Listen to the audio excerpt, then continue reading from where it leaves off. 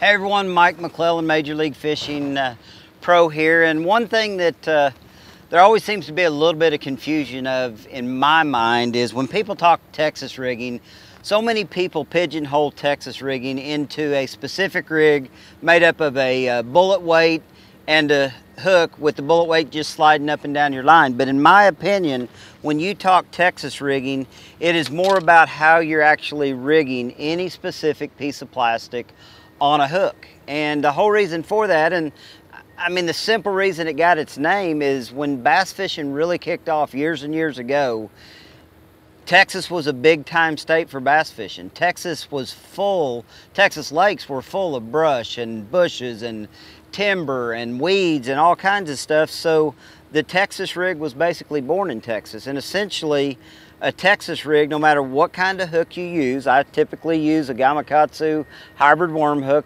any Texas rigging I do, it's about how you rig your plastic on that particular hook. So what you're gonna do is you're gonna rig the plastic point first, and you want it from the bottom facing the hook. You wanna go into your plastic about 1/8 to 1/4 of an inch, thread that plastic up over the keeper of the hook, and then you're basically gonna rig this hook in the plastic so it is weedless, hence the name Texas rig, because of all the brush and weeds and everything, grass that Texas had in their lakes. So that is my definition of a Texas rig. So when you start talking Texas rigging, it is probably still today one of the most effective ways to catch a bass throughout the entire season of the year.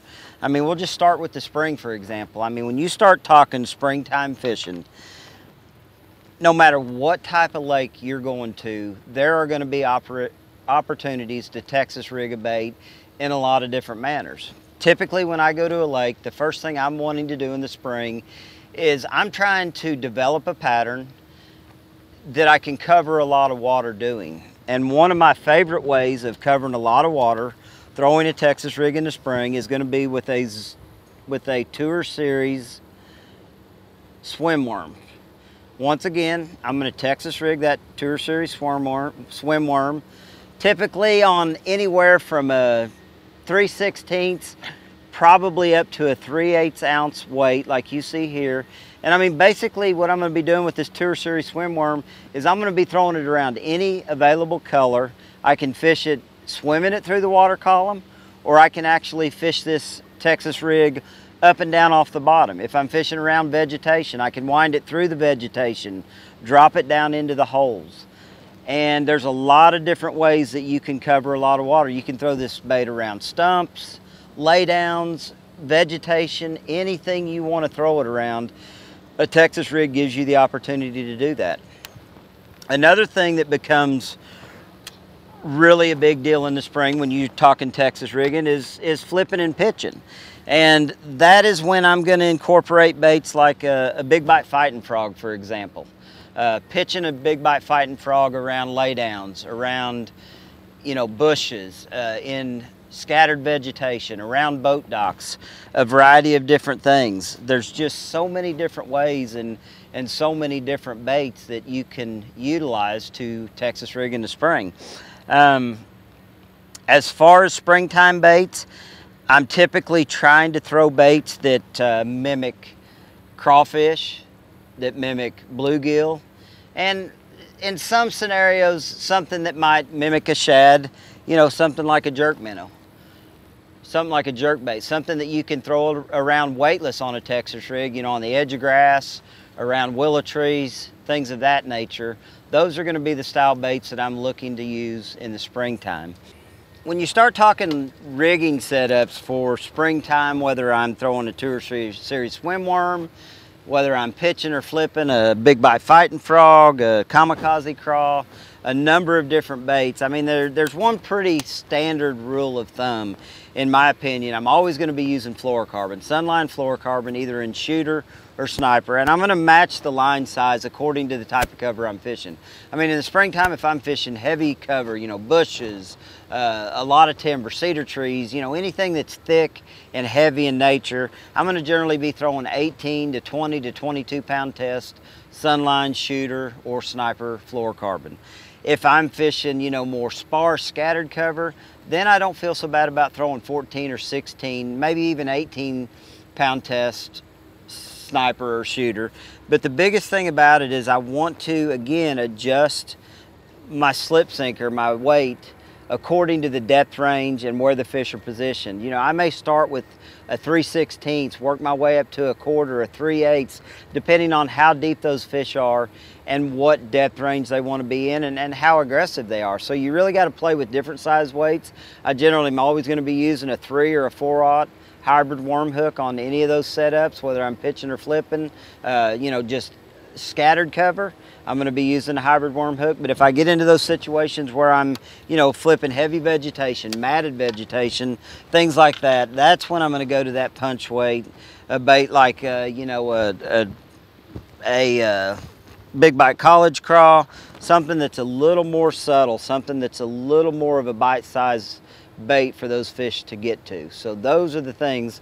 Back to the line, when I'm punching in the early spring, I'm always going to be punching braid. Sometimes I will drop down to 30 if I get into those lighter vegetation situations, but generally it's always going to be 50 to 65 pound FX braid. So another thing when you're talking springtime Texas rigging that I think gets overlooked by a lot of people is just simply the fact when you get into those situations where you have cold fronts pass through during that springtime period, when those fish are starting to stage, when they're starting to want to get up there and spawn, a lot of times during a cold front situation, those fish are going to move to the thickest cover they can find. Now, whether that thickest cover is, you know, vegetation or flooded bushes, flooded willow trees, in some manner, those fish are going to try to tuck up into the thickest cover they can, and that's where a bait like a punched Texas rig bait is really key. Generally when I'm punching, especially vegetation, heavier bushes, really thick willow trees, I'm going to use a half, 3/4, 1 ounce Gamakatsu punch weight. Whenever I'm punching, I am also going to change my hook style.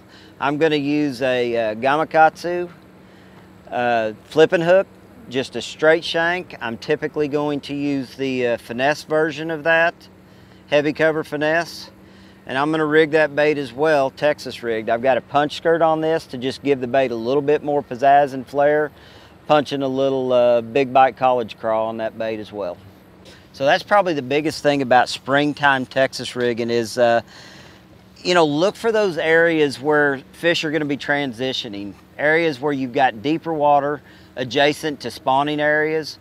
Points are something that I really focus on when I start to look for fish in the spring, but as you get closer to that spawning period of the time, you want to start working your way back into the pockets, into the spawning areas, and that's when the fish will really start showing up around those types of cover I was talking about. You know, if you've got lakes with vegetation, vegetation is a real strong key. Generally the inside and the outside lines of the vegetation.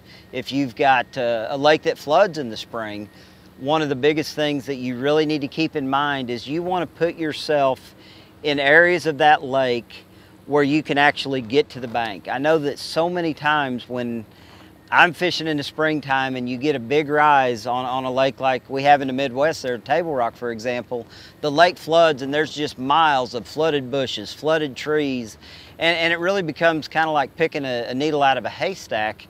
But if you'll really focus on the areas where there's fewer trees, places like, you know, state parks, places that people actually clear their yards where you've got isolated cover, isolated boat docks and things like that, you're going to be a lot more successful catching fish on a Texas rig in the spring.